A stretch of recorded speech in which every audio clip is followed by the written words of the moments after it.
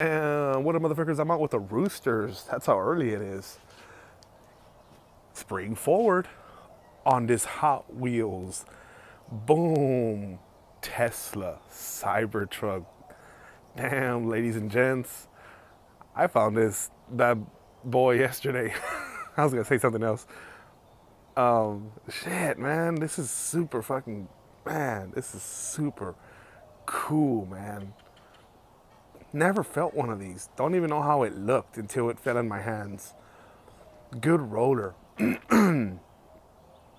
Man. Really, really awesome. Dope. Rad. Sick. Anything you can think of. So the Tesla headquarters are actually near me.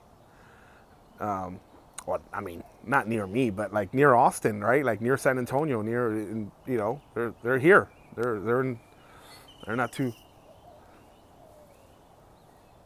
they're not too far away. That is crazy. But it's interesting to know that yeah, the Tesla headquarters are near Austin, and this thing is to be unveiled in 2023, next year. It was gonna come out this year, but there's some, I don't know, some politicking, or you know how that goes, guys. Metal body, plastic base, really cool model.